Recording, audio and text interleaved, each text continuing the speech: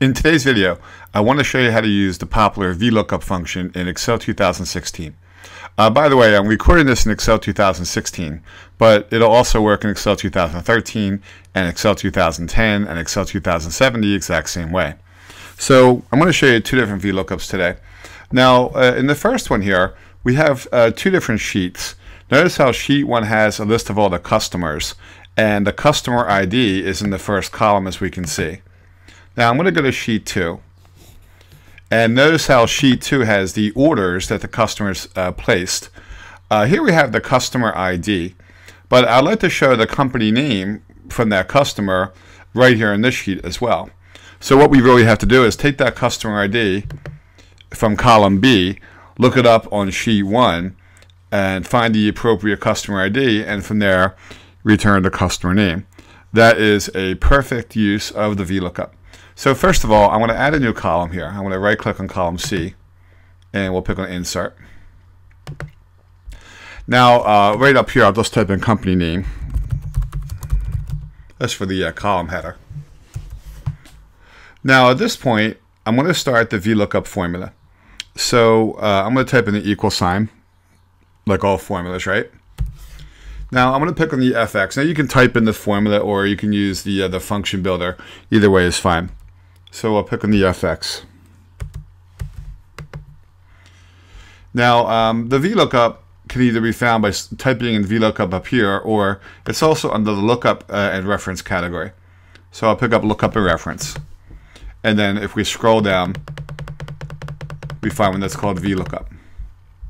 It's called Vlookup, by the way, because the lookup table is going to be vertical. It's running down the screen, whereas sometimes the table is running across the screen, and then we would use an H lookup.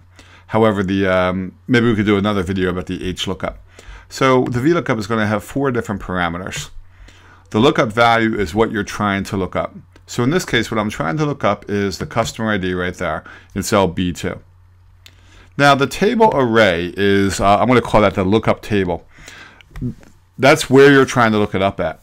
So that could be on the same sheet, or in our case, it's on a different sheet. So I'm going to pick where it says table array, and then I'll pick on sheet 1 at the bottom. So I'm going to highlight from A2 all the way over to E, let's say E94. This can go very, very far down, E92 in this case. So let's talk about this lookup table. It could be on the same sheet as the other information. It could be on a different sheet like it is now. It could have many, many columns across and many, many rows down. Now, the most important part about the table is the first column. The first column is what has to match. So I was trying to match the customer ID, so you can see how the first column has customer IDs. If you're trying to match PO numbers, then the first column of your table will have PO numbers. So that first column is really important. And so here you can see that the table array is going to be on sheet 1, A2 through E92. Now, the column index number is one that people get confused with. So what you do is on the table, you count from the left. So in the table, this would be column 1, column 2, 3, 4, and 5. All right, so you count from the left from the first column, 1, 2, 3, 4, and 5. I want the company name right here, which is the second column, right? 1, 2. So for that reason, I'll type the number 2 there. So that really means when I find the appropriate row, I want the second column, which is going to be the company name. Now you see where it says range lookup. Let's see what it says down here. Range lookup is a logical value. That means it's going to be either true or false. To find the closest match in the first column, then you put true there. Or if you omit it, then it's the same thing as being true. Or to find an exact match, we'll type in false. Now for this one, I'll type in false. Quite frankly, probably like 7 out of 10 or 8 out of 10 times you're going to make this false, because you want an exact match. In a little while on the same video, I'll show you one where it says true there, where it doesn't have to be an exact match. But I would say most of the time, you'll put the word false there. So the lookup value is what I'm trying to look up, B2, which in this case is the customer ID. The table array is where the lookup table is. In this case, is on sheet 1, A2 through E92. The most important part about the table is the first column. That's what has to match. The column index number means, let's go back there for a second, counting from the left. So this will be column 1, this will be column 2. If I wanted something from this column, that would be number 3, right? So in this case, I have column index number 2, which means the second column right there. And the range lookup says false, which means we're going to do an exact match. So I'll click on OK. Now let's see what it gives us. So look at the formula up here. It's or I could even double click on that cell to show you the formula. Equals Vlookup, open parentheses. Of course, the parts of the formula are always separated by a comma. B2, comma, sheet 1, exclamation point, A2 through E92, that's the lookup table, comma 2, that's the column index number, means the second column, comma false, which means we want to do an exact match.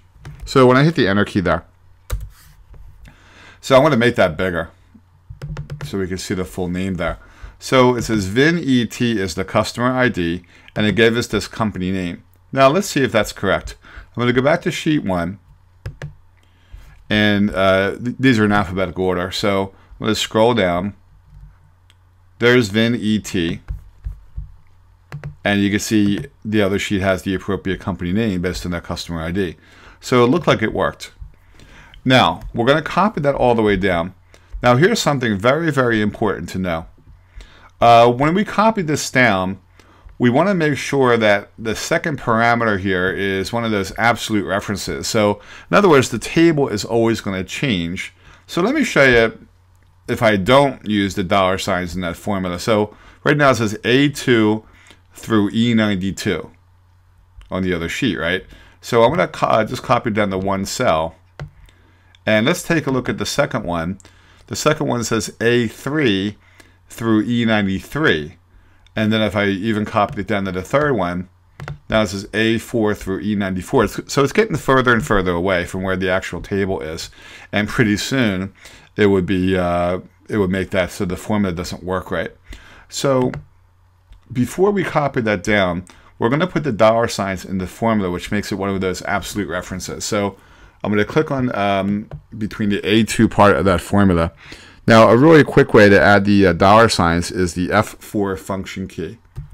And see how to put the dollar signs there. And I'll pick on the E92 part, and I'll hit the F4 there. Good. So the dollar signs make it what we call an absolute reference, which means when we copy it down, that part of the formula will still stay consistent. So now let's go get, let me get the black cross, and I'll double click. And we'll double click again. They'll go all the way down. There you go. So now notice how each one of them, no matter how far I go down, they all say A2 through E92 there because of the dollar signs. We call that an absolute reference. The first part of the formula is relative. The next one says B4 right there, and then B5. So those are changing for each cell, and that's what I want to happen. However, the second part of the formula is staying consistent, A2 through E92. They all say that because of the dollar signs. We call that an absolute reference. When the formula doesn't change from, when the formula does change from cell to cell, like the B3 is going to go to B4 and then B5, that's called a relative reference. When it doesn't change, we call that an absolute reference. So take a look at the VLOOKUP formula. The B2 is the cell that you're trying to look up, which is right here. The sheet 1, A2 through E92 is a lookup table. I probably almost always make that absolute in your formulas. The number 2 means I want to get the second column of information, which is the company name.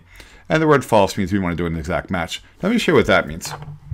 Now I'm going to change this to say VVVVV. And I know there's not one that says that. So it says NA. NA means not available or not found because we were looking for an exact match because of the word false there. It didn't find an exact match, so it says NA. I want to return that back to its original value. There you go. All right, now let's even do another VLOOKUP like that. So I'll insert a new column. Now this time I'll let it get the company name, the contact name from that other sheet. The formula is going to be almost very similar. So I'll say equals, and we'll go back to the FX. Now, because I just used that, then here's the lookup and reference category. And we'll go back to VLOOKUP. All right, the lookup value is still B2. The table array is still going to be the other sheet. In this case, we're going to go A1 through E94, or E92, I think it was. Now, I know that's going to be an absolute reference, so I'm just going to hit the F4 function key right now on my keyboard, F4, and notice how that put the dollar signs in there for me, so I know that was going to be necessary.